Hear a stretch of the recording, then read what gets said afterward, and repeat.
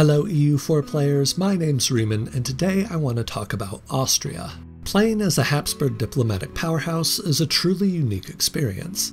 Normally, I wouldn't do a nation spotlight on a major country like this. I typically reserve the spotlight for smaller nations that have some quirk about them that makes them a lot more interesting than you'd expect at first glance. However, as I was making the script for last week's episode, I kept being surprised by how many quirks and oddities Austria can take advantage of.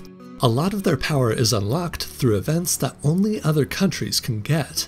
Moreover, the path Austria uses to expand is unique. For practically every other nation, diplomacy is used to support war, but with the Habsburgs, the reverse is true, and war is used to support diplomacy.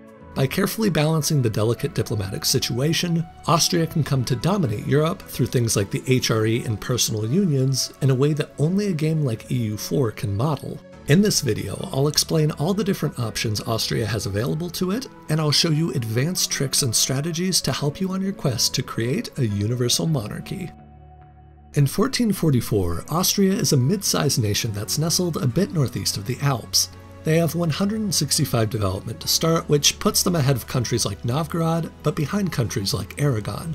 What makes them special is they have two unique advantages. The first is the Tyrol gold mine. This starts out with a measly base production of 4, and bringing that up to at least 10 should be a major priority for your early game Diplo points. This will give you a sizable monetary boost and can comprise as much as 40% of your income in the early game. Sometime after 1460, you'll get an event called the Schwaz Silver Mine that gives a plus 1.0 goods produced modifier to the province, ensuring you'll have a continuous supply of ducats.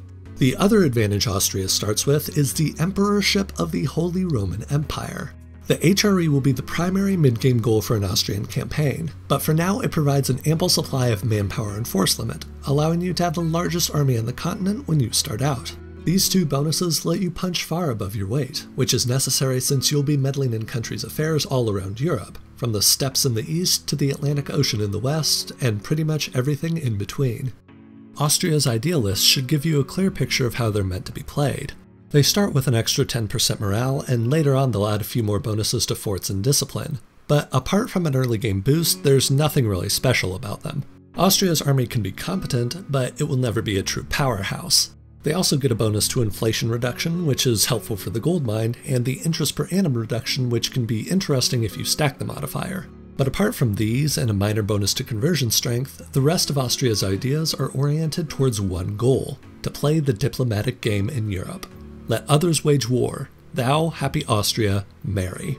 The Habsburgs win through marriages, unions, and political unification. Their main focus will always be diplomacy. Because diplomacy is such a critical part of their strategy, managing it well is essential early on. There's a series of very specific, deliberate actions you should take as you begin. First, you want to marry but not ally Bohemia. They should always start friendly. Then you want to do nothing with Hungary. Don't ally them or marry them. Next, if you can, you want to marry but not ally Burgundy. Next, you want to marry and ally Poland. They usually start neutral. Next, you want to marry and ally Castile. They should always start friendly. Finally, you want to rival France and you want to rival Venice. Now you might be thinking, this seems oddly specific, and you'd be right. Each of these setups is designed to take maximum advantage of events in other countries, and I'll explain all of them thoroughly. First up is Bohemia. They start in an interregnum, which used to be much more common in Europa Universalis. Because they used to be common, there's some code in the game that can resolve it in your favor. The interregnums for Bohemia, Hungary, and Poland are all supposed to be ended through events. However, they all have a chance to end without the event, where they will install a king with the dynasty of the largest nation that has a royal marriage with them. It's quite easy to take advantage of, and if the interregnum ends this way, they should always get a Habsburg without an heir. This gives you the perfect opportunity to use the Claim Throne action, which will give you an Enforce Union CB. Now, you need to watch Bohemia closely in the first few years because the game won't give you a pop-up or anything that lets you know you can do this. You also need to act quickly if you do get an opportunity, because they can still get the event that is supposed to end the interregnum even if they have a ruler. If you see a guy named Podebrat on their throne and you haven't declared war by that point, then you've missed your chance. Now later on I'll cover what you should do if this happens, because this won't be your only opportunity to pull Bohemia into a union. For right now, it should be noted that the ability to get Bohemia in the first few years is actually quite high. I reckon I got the chance in about 80% of my games, and I can get you off to a great start because of their extra troops and since they're an elector. Since you're not allied, you won't have to wait for a truce to end to go to war. You can do it the month after you claim their throne, which is crucial for speed. It's also worth looking at who's rivaled them and getting an alliance with them to bring them into the war. This is typically either Brandenburg, Saxony, or Bavaria, and can make things go a bit smoother even though they're not totally necessary, since you have enough troops to win a 1v1, and since Bohemia rarely gets strong allies themselves. You should refrain from calling in Poland because the only way you could do so is by promising land, and if you give land it will sap imperial authority later on since they're not part of the HRE.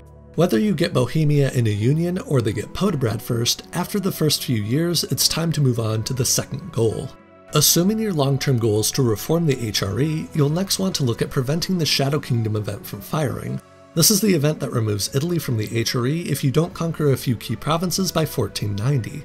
The provinces in question are shown here, and are owned by Venice and the Pope. One of these nations might get an alliance with a powerful country, but if you're an advanced player that shouldn't be too difficult to deal with since you have a large army and powerful allies yourself. The real issue is aggressive expansion, since early game Italy has the biggest potential of spawning a coalition of any area in the game. Luckily, your first monarch has the careful expander for minus 10% AE, and Austria's traditions give you 30% better relations over time. Your first war should be with Venice, where you can try bringing in Milan if they're willing since Venice owns one of their cores. If you can get the 3 provinces you need and return Milan's core in one war, that's great, but don't push yourself too hard. You probably won't be able to occupy Venice's capital for war score since your navy is weak at this point, but taking at least a province or two can make your life easier going forward.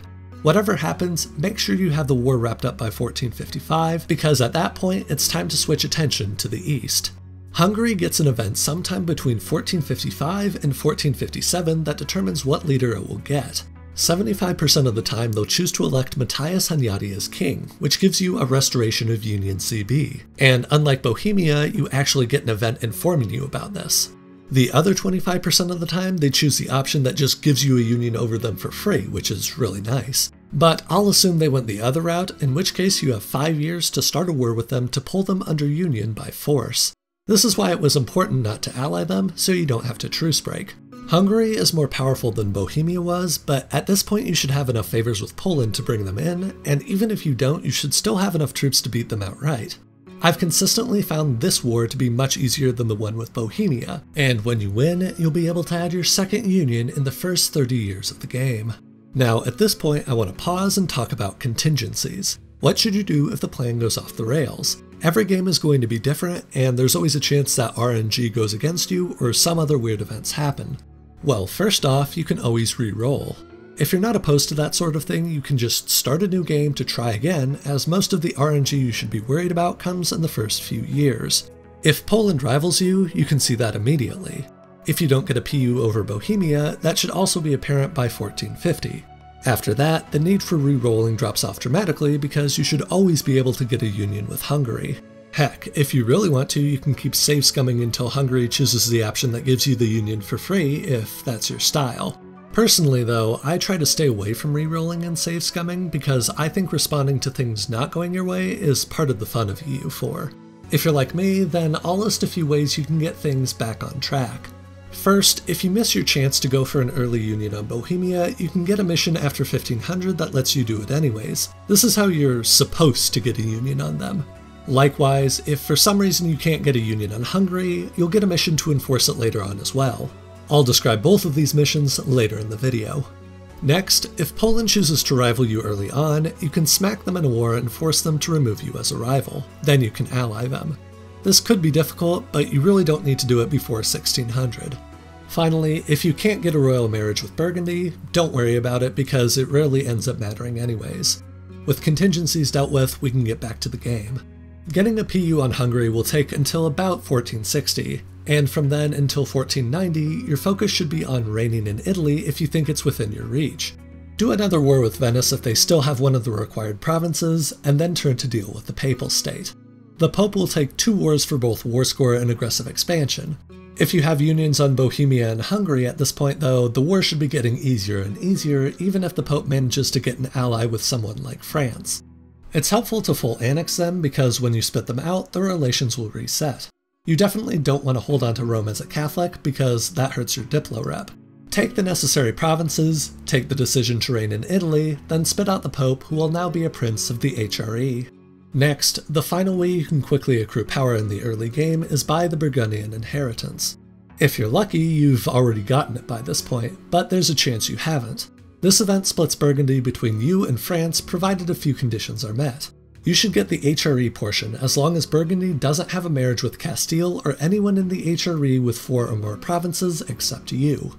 If they do, you're far more likely to get the inheritance as long as you have a marriage with them as well. But it's actually quite rare for them to have marriages with other valid countries. As for how you get the event to actually fire, it's mostly luck-based. However, you can try to force it if it's 1490 and you have nothing better to do. The way you do so is by declaring war and occupying most of their land so you get a high war score. Doing this increases the chance for the event to fire to where it has a mean time to happen of about 6 years if their ruler is a general, they have no heir or made him a general, and the war score is over 75. If you sit on them like this for long enough, it has a good chance of occurring. The inheritance is one of those things that's nice to have, but if you don't get it, then don't worry too much. It can't happen after 1500, so if Burgundy is still alive at that point, you may want to break it apart from its subjects so it doesn't drain imperial authority anymore. After 1500, you'll want to focus more on the Empire and on defeating Protestantism. If you're successful, you'll be basically unchallenged. Someday I plan on doing a full guide on how to unite the HRE since there's a lot to dissect there. For right now, Austria still has a few tricks up its sleeve that are worth discussing. The first is those missions I mentioned earlier that let you get a union over Bohemia and Hungary. This is a great alternative path if you didn't get them in the first pass. For both of them, it has to be after 1500. For Bohemia, they have to have less than 140 development. When you take the mission, it will give you a restoration of Union CB for 25 years which you can use. For Hungary, on the other hand, they have to have less than 200 development, and 1 province in the areas of northern Transylvania, southern Transylvania, Slovakia, or Affold must not be owned by Hungary. I assume the expectation is that the Ottomans would have taken the province, but it's perfectly acceptable if you're the one who does so, making this mission really easy to get. It too gives you a restoration of Union CB, which you can use for 25 years. The next opportunity is with Poland, who, by now, might have transformed into the Commonwealth. You should take the action to support your dynasty for their throne. Since you have high relations and absurdly high Diplo rep, you should succeed easily, and each time you do, you'll get a fair amount of monarch points. Sometime after 1600, they'll get an event chain that will allow them to abolish the elective monarchy, and if you won the last election, Habsburgs will now rule Poland as undisputed kings. This is a very easy way to spread your dynasty and can quickly lead to a personal union. You have 2 options. If you have over 80 trust with them, they won't set you as a rival, so you can break your alliance and wait for them to not have an heir, then claim the throne. Or you can keep the alliance, wait for them to not have an heir, claim the throne, and just truce break, which is what I did. Either way, getting a union like this will secure your eastern flank against any aggression. The other easy opportunity to spread your dynasty is with Spain or Castile. They can get an event called a strategic marriage, where they'll get Habsburgs if they have no heir, they have a marriage with you, Austria, you're both a rival of France, and France has rivaled you both back. The chance for this occurring is quite high once the Iberian wedding fires because there won't be many options for Spain or France to rival except for each other. This is why it's a good idea to ally Castile at the start of the game, and why you shouldn't completely destroy France before this event has a chance to fire. In my game, the Iberian wedding never happened, so I just helped Castile eat Aragon normally. When the event fires and they have Habsburgs, you just use the same method you used on Poland and you'll get a union quite quickly. If you get most or all of the unions listed in this guide, you'll be pretty much invincible. Your subjects will swarm over your enemies and you'll have to do very little of the actual fighting yourself. You can revoke in the HRE to make your advantage even more pronounced, and at that point Europe is basically your playground. Austria has a lot of potential that's hidden away in other nations, and unlocking it is always an interesting challenge. Whether you're looking to conquer the world, go for a one faith, or just have a fun game, Austria is a unique option you should consider. My name's Riemann, and until next time, thanks for watching.